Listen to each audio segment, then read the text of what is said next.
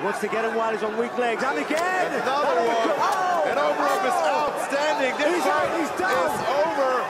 He needs to be careful not to get tied up. This fight needs to be stopped, Ian. Omarov was outstanding. Trying to defend on instinct here, while Davella Trying to go for the rear naked choke. is trying to slap on a rear naked choke. Umarov needs to try and tie him up.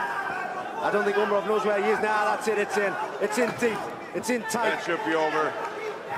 Oh, he's defending though. He's trying to pull the arm down. He's out. He's going to sleep.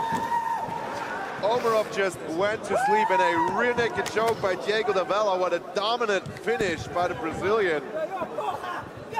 He grabbed the arm and looked like he was trying to escape, which he was. But just at the moment he grabbed the arm, he fell asleep, he went limp. Doesn't take much. Lack of oxygen to the brain.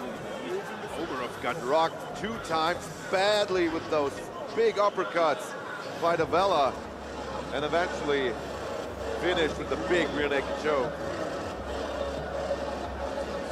Huge win for the Brazilian here, who trains at Impacto